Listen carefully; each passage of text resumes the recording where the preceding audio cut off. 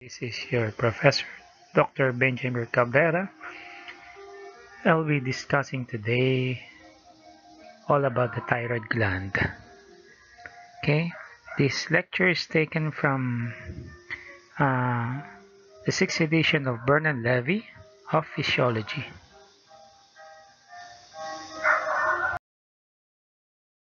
So let's start with the anatomy of the thyroid gland. Well, the thyroid gland is composed of the right and the left lobe. This is the right lobe and this is the left lobe, and that sits anterolateral to the trachea. Normally, the lobes of the thyroid gland are connected by a midventral isthmus. Okay? And the thyroid gland receives a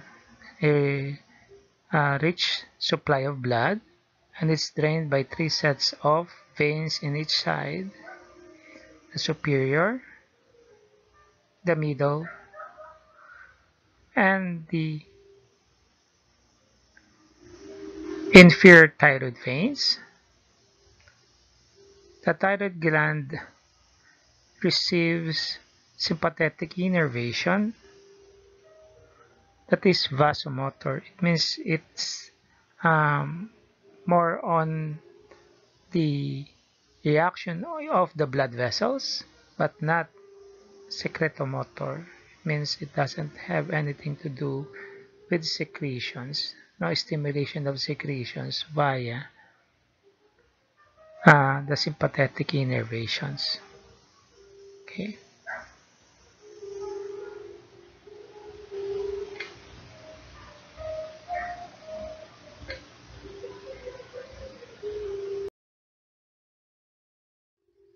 Now let's talk about the thyroid follicle. The thyroid follicle is the functional unit of the thyroid gland. It is around, this is a thyroid follicle. It's around 200 to 300 micrometer in diameter. It is surrounded by a single layer of thyroid epithelial cells,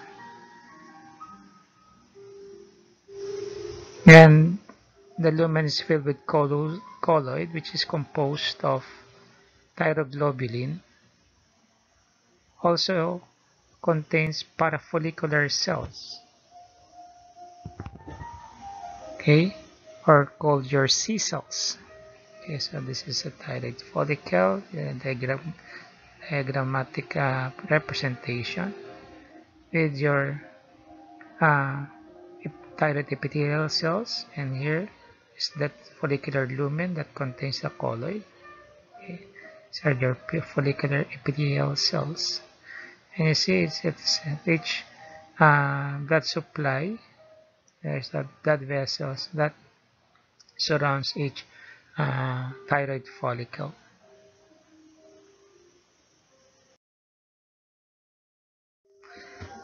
Now let us talk about the production of your thyroid hormones. Okay, your thyroid hormones are iodothyronines. These are usually formed by coupling of two iodinated tyrosine molecules, of which, okay, to result into two types of hormones. The majority of the hormones produced in the thyroid gland is T4, or your 3,5,3,5 tetraiodothyronine, or otherwise called your thyroxine or your T4, and 90%, it forms 90%, okay, and 10% of the thyroid gland production is the T3, or the active form. This is your 3,5,3,5 triiodothyronine, and a the formation of a reverse T3, which is less than 1%. This is your 3535 triiodothyronine, otherwise called your reverse T3. Normally, all three hormones are secreted at the same proportions as they are stored in the gland.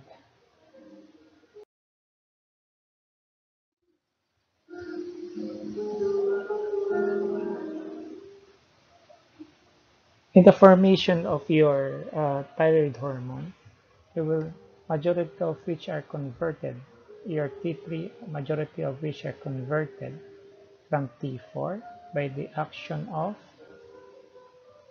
your type 1 deiodinase. And this conversion, peripheral conversion, occurs in the liver, kidneys, and skeletal muscles, wherein these are organs with high blood flow and rapid exchange with plasma. This supplies circulating T3 for uptake by other tissues. In converting your T4 to T3 using we have three types of deiodinases. Okay, your type 1 deiodinase is expressed in the thyroid, are relatively low affinity, and they are increased in cases of hyperthyroidism. And there's the one found in the central nervous system, which is your type 2 deiodinase, and these are expressed in the glial cells in the CNS and in the thytotropes of the pituitary. Your type 2 deiodinase acts as an axis sensor, which mediates the ability of your circulating T4 to give feedback on TSH. Then it maintains the intracellular concentration of T3.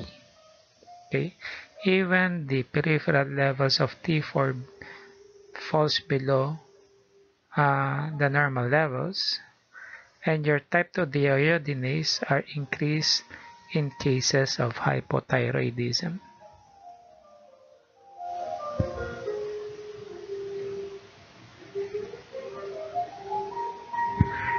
And the last would be your type 3 deiodinase,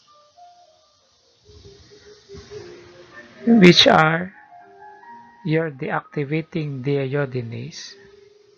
It has high affinity to the inner deiodinase and converts T4 to the inactive reverse T3. And this type 2 deiodinase is known to be increased during hypothyroidism. So your type 2 will be increased in hypothyroidism. Your type 3 is increased in your hyperthyroidism.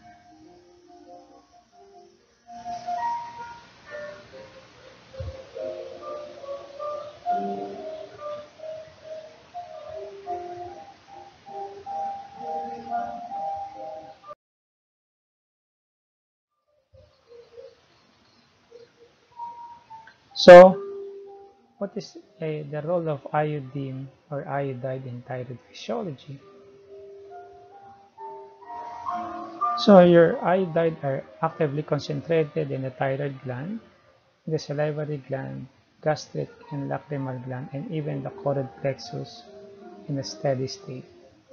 So, an average person ingests roughly around 400 micrograms daily as US data, and uh, which is can meet the minimum requirement for the levels of iodide ingestion. For adults, the recommended levels will be 150 microgram. For children, it would be 90 to 120 microgram. And for pregnant women, it should be 200 microgram. This is the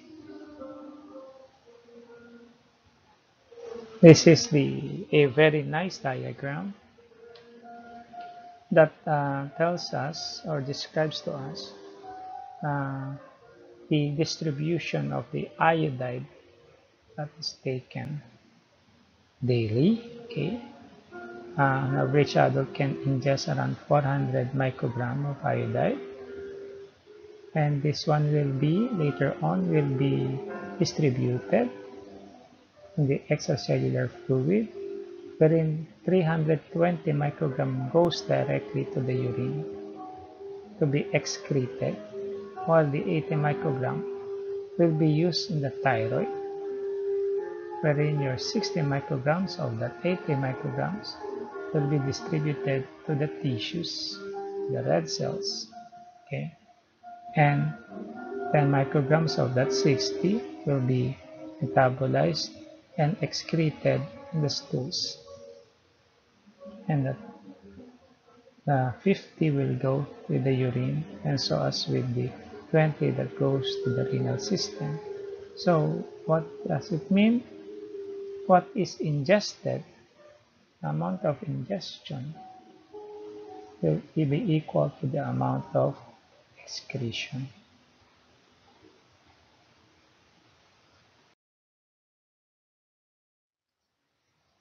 So this is a very good illustration of the synthesis of a thyroid hormone. The iodide and your thyroglobulin, okay, will undergo enzymatic degradation to form your thyroid hormones, which are later on to be released in the blood.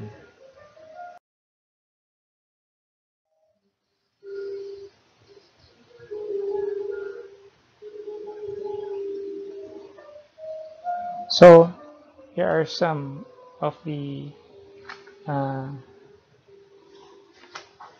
definitions. When we say organification, it just simply means the ability to trap and incorporate iodine into the thyroglobulin. And then there's an determination, especially a test for the function of the thyroid. That is, we use the radioactive iodine uptake, or your RAIU,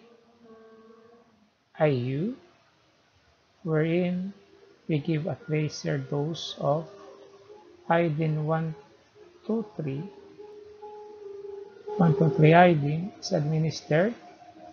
Then RAIU will be measured by placing a gamma vector on the neck 4 to 6 hours, and at serially at 4 and 6 and at 24 hours. So the normal value of your RAIU uptake should be, there should be a presence of RAIU tracer dose at around 15% after 6 hours. Then there should be 25% uh, concentration after 24 hours. So what are the abnormal levels of RAIU?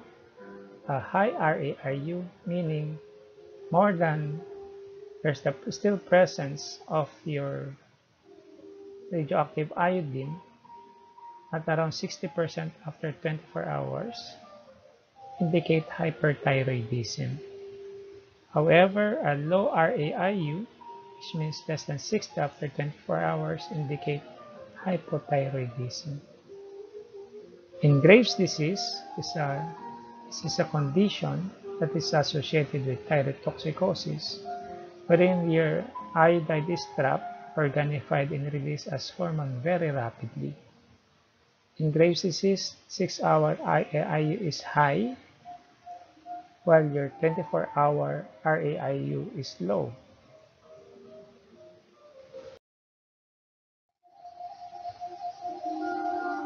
Then your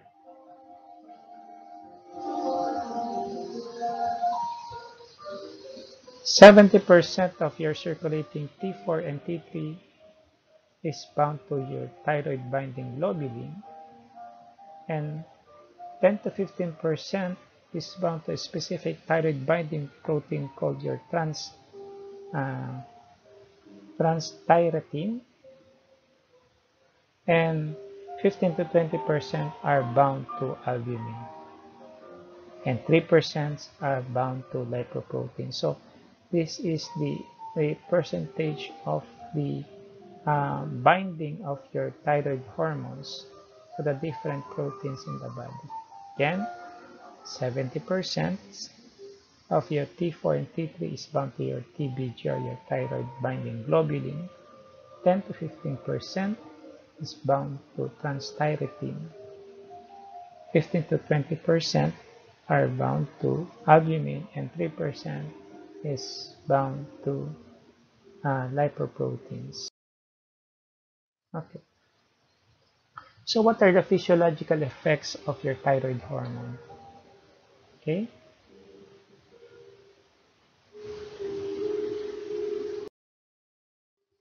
Our thyroid hormones have cardiovascular effects. So the cardiovascular effects of your thyroid hormones are very important because your T3 increases, okay? So it has a direct and indirect action. Okay? Your T3 increases cardiac output, thereby ensuring sufficient delivery of oxygen to the tissues. The resting heart rate and the stroke volume are also increased.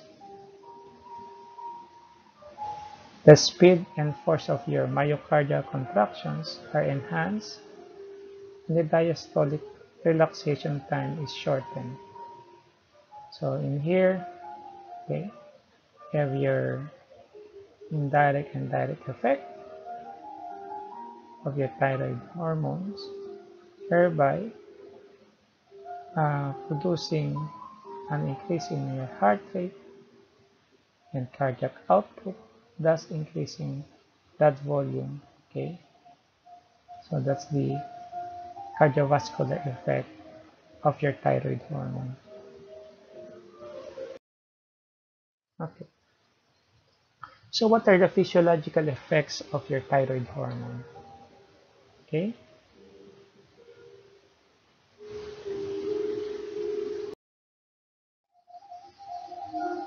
how about the effect on the basal metabolic rate? The effect of the thyroid hormone on the basal metabolic rate is that it increases your basal rate of oxygen consumption and increases heat production. It also increases the glucose and fatty acid uptake and oxidation, and increases your lactate, glucose, and fatty acid triglyceride recycling. Okay. So what are the physiological effects of your thyroid hormone? Okay.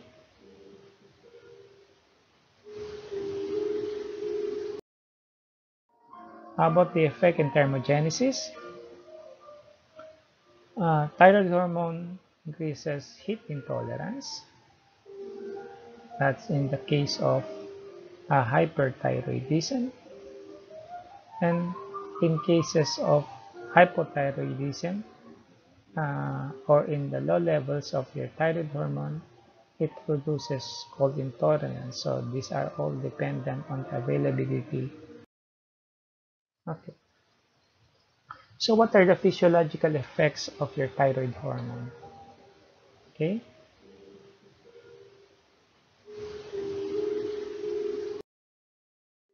About the protein turnover, thyroid hormone can increase the release of muscle amino acid and increase protein degradation. And also conversely, it also increases proteins. Okay. So what are the physiological effects of your thyroid hormone? Okay.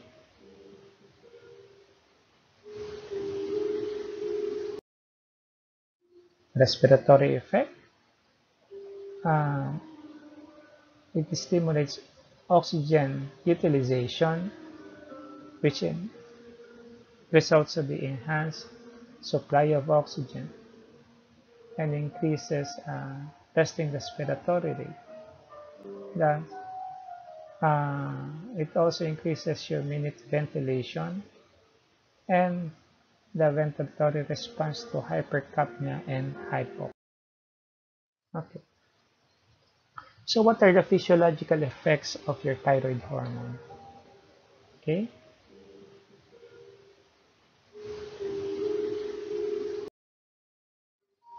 Skeletal effects, it increases glycolysis and glycogenolysis, decreases glycogen and creatine phosphate by an excess of your T4 and T3. Okay. So what are the physiological effects of your thyroid hormone? Okay.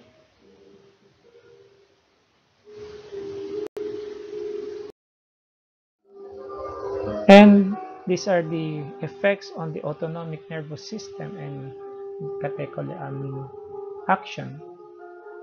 There's a synergism between the catecholamine and your thyroid hormones, wherein your T3 may enhance sympathetic nervous system activity by increasing the number of beta-adrenergic receptors which are found in the muscle and your cyclic AMP. Okay. So what are the physiological effects of your thyroid hormone? Okay.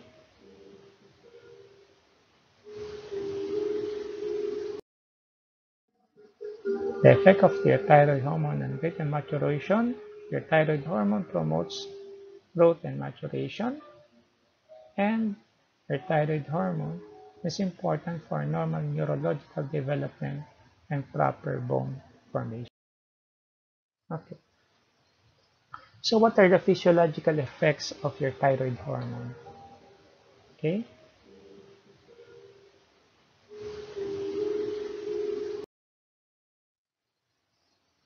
For the effect on the bone and hard tissue and dermis, the thyroid hormone stimulates endochondral ossification, renal growth of bones, maturation of epiphyseal bone centers. The T3 stimulates the adult bone remodeling, and the progression of tooth development and eruption are also facilitated or stimulated by your thyroid hormone. So, so as with the normal cycle of growth and maturation of the epidermis, hair follicles, and nails. So, see, uh, your thyroid hormone is involved in a lot of processes in. Okay. So, what are the physiological effects of your thyroid hormone? Okay.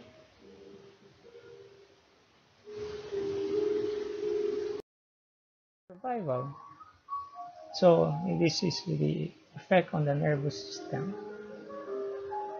The thyroid hormone regulates the timing and pace of the development of your central nervous system, and it results in enhanced wakefulness, alertness, responsiveness to various stimuli, awareness of hunger, regulates memory, and learning capacity. Okay. So what are the physiological effects of your thyroid hormone? Okay.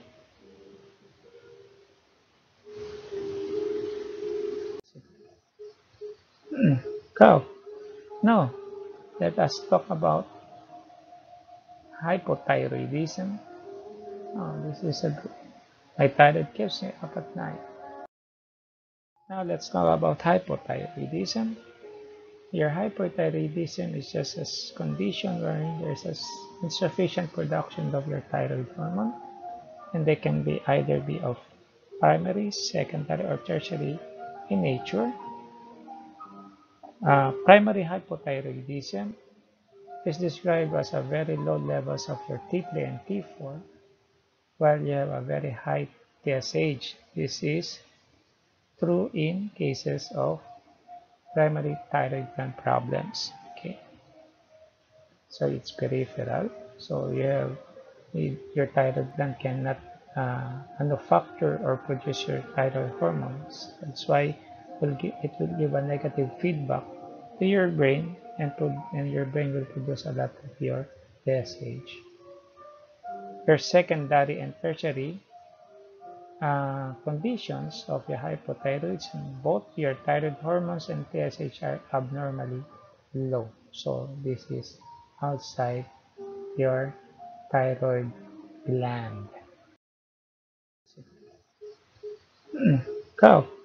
No, let us talk about hypothyroidism. Oh, this is a good. My thyroid keeps me up at night. Now let's talk about the hypothyroidism in the fetal and early child. This is called your congenital cretinism, which is quite not that common anymore because of the law for the newborn screening, wherein uh, it's part of the newborn screening, the screening for congenital hypothyroidism.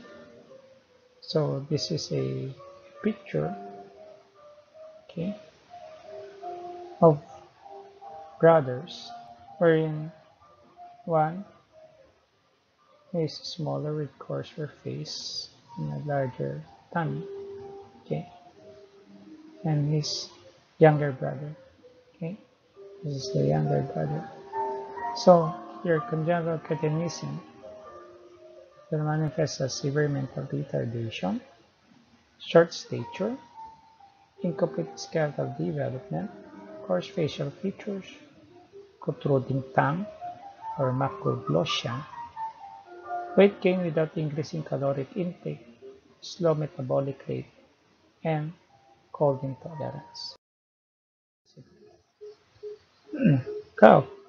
No, let us talk about hypothyroidism. Oh, this is a good. My thyroid keeps me up at night. So, with cretinism, these are conditions of severely stunted physical and mental growth. The symptoms are: patient is dwarfed with severe mental defect, coarse dry skin, deficient hair and teeth, retarded skeletal growth. Go. No, let us talk about hypothyroidism. Oh, this is a good. My thyroid keeps me up at night. Basal metabolic rate. And sometimes, with the absence of newborn screening, your patient may initially present with decreased muscle tone or hypotonia.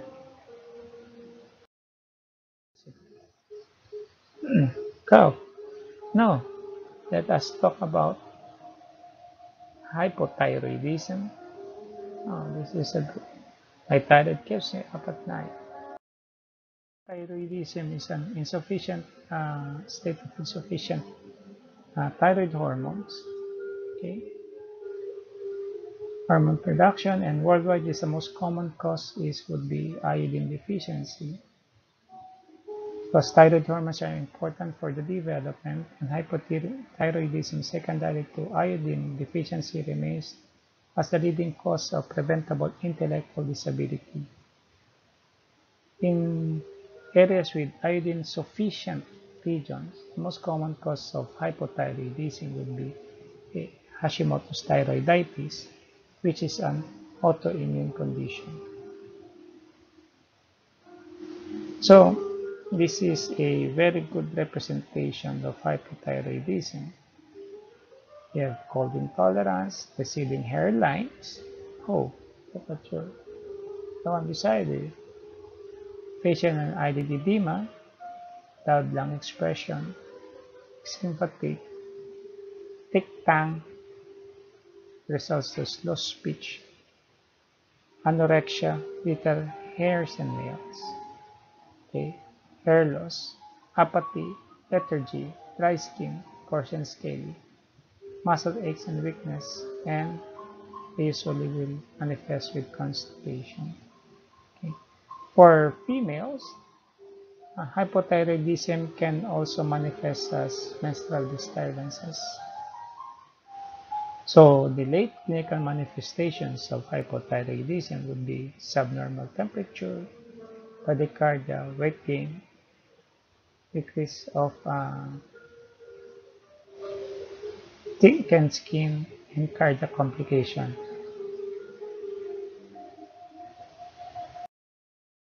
Comparison to the state of high thyroid levels.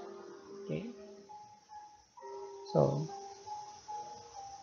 high thyroid levels would manifest as heat intolerance, fine straight hair, bulging eyes, or proptosis because of the overproductions of your retroorbital fat pads, okay, facial flushing, enlarged thyroid.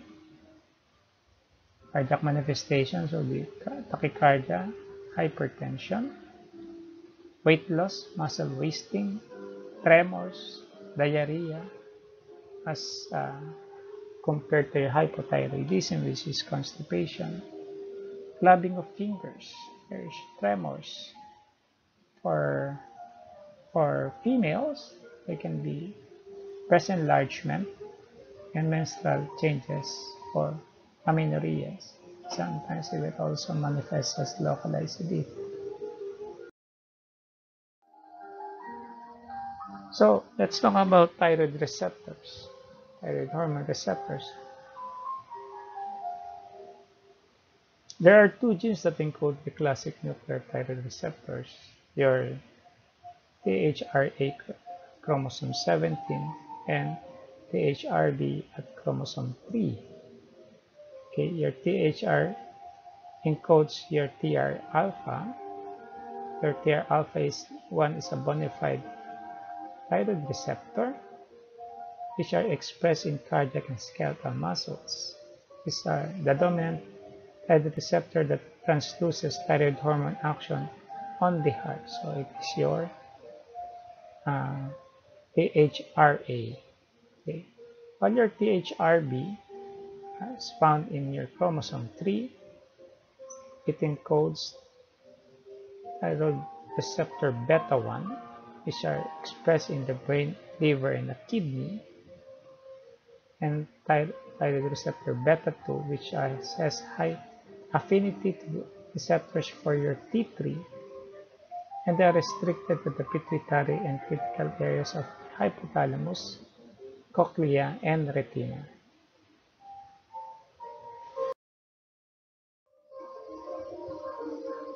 Resistance to thyroid hormone syndrome, there would be uh, your TR beta 2 subtype, and they will manifest as goiter, short stature, decreased weight, tachycardia, hearing loss, monochromatic vision, and decreased IQ.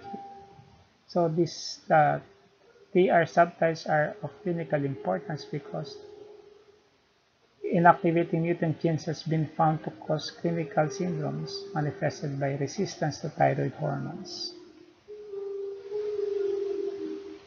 The most common mutation would be your TR2 beta, again with the following clinical manifestation.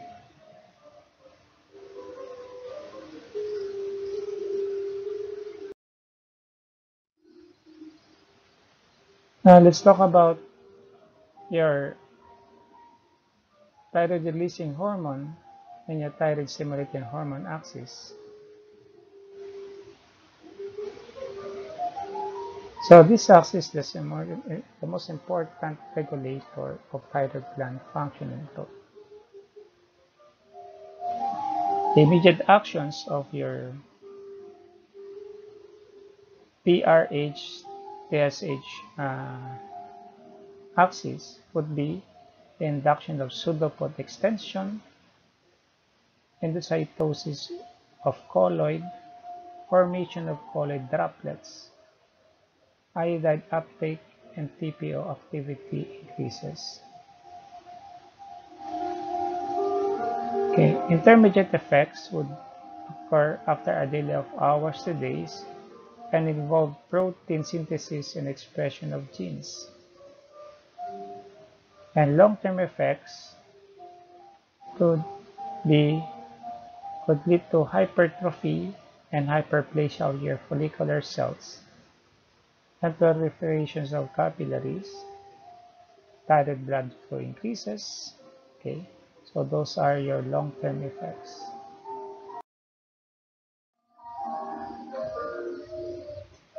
So this is a very good representation of the regulation of your thyroid hormone. The pituitary will produce your thyroid stimulating hormone and it will produce your thyroid gland. And there will be organification and uh, of iodine. It will produce your T4, your thyroxine, 90% of the thyroid hormones. And these are carried around the body to control metabolism. Okay, and that will be lead to a normal level of your thyroxine, and this will uh, produce a negative inhibition to your pituitary. Okay, so there's negative inhibition, TSH will not produce if your levels of your T4 or thyroxine is adequate to produce a lot of T3. However, if you have a primary problem with your thyroid gland, and there will be a production of your thyroxine, it will now give a positive feedback to your pituitary, thus increasing your TSH. So in primary thyroid conditions problem, they have a very low T3 and T4 levels and high TSH. Unlike, okay, if you have secondary or tertiary, wherein maybe you have a problem with pituitary, there's no production of your TSH. If there's no production, there will be no stimulation of your thyroid, so your thyroid hormones will be very low. Okay. In cases of Graves' disease, okay, wherein you have antibodies to the receptors of TSH, okay, so those antibody mimics TSH and they will now, the thyroid will produce a lot of thyroxine and it will give a negative feedback to your pituitary. So in Graves' disease, you have a very high thyroid hormone but very low TSH. Okay. In case of Hashimoto's thyroiditis, okay, that's an example of primary thyroid problem, wherein there will be immune complex and reaction that will destroy your thyroid gland. Thus, it will have a low levels of your T4 and low levels of T3. It will give a positive feedback and there will be an increase in your TSH. So that's a primary thyroid condition. So an important word to remember is the Wolff-Chakoff effect, which is discovered by doctors Jan Wolff and Israel Lykonchakov at the University of California. The reduction of your thyroid hormone levels caused by ingestion of large amount of iodine. An excess iodide transiently inhibits thyroid iodide organification. Thus, it inhibits thyroid function in the presence of iodide, plasma iodide excess, and it guarantees regular thyroid hormone secretion in response to variable dietary iodine levels. That's it. And don't forget, thank you.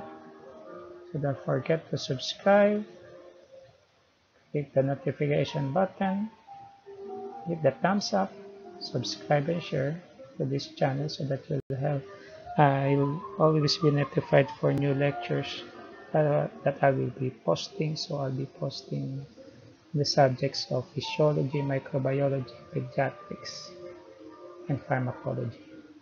So have a great day.